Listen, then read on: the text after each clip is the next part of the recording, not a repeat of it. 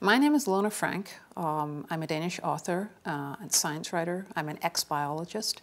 My book is called My Beautiful Genome, and it's about the revolution of personal genomics. And it's also about my personal journey into this new world of genetics. I volunteered to take part in a major research project to examine the connection between specific genes and personality, in particular a tendency towards depression. We finally reached the last questionnaire. A young female researcher is gazing cheerily at me from across her table.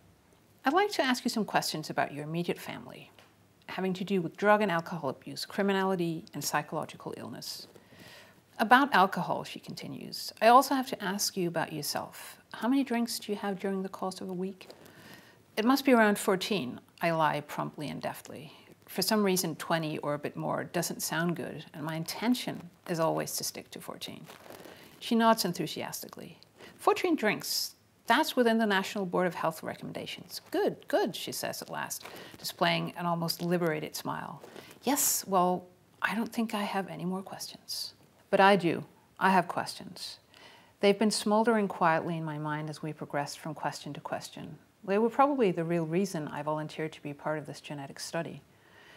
If I'm to be honest, there is a direct connection between my interrogation today in a nondescript scientist's office and the hospital room at the other end of the country where I held my father's hand as he died on a summer's day a year earlier. Because what is an interest in genetic information about?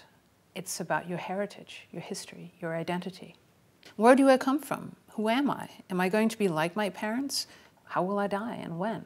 These are questions humans have always asked, but now they can be asked very pointedly and put to a wonderfully tangible informant, our own DNA.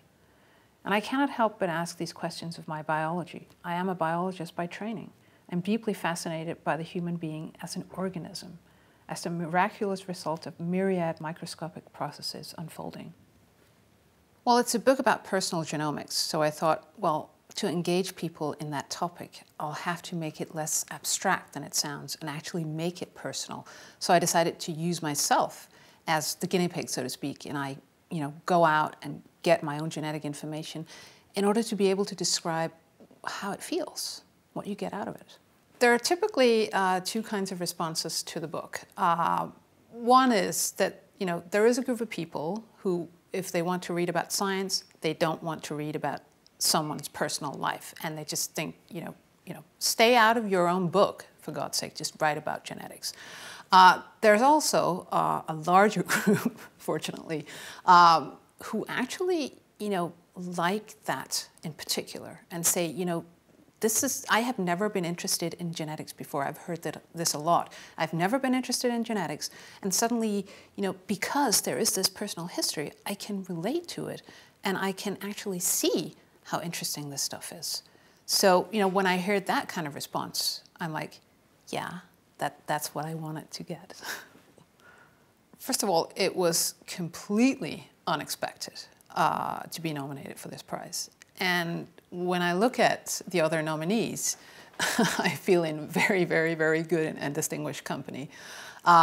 So it has meant a lot.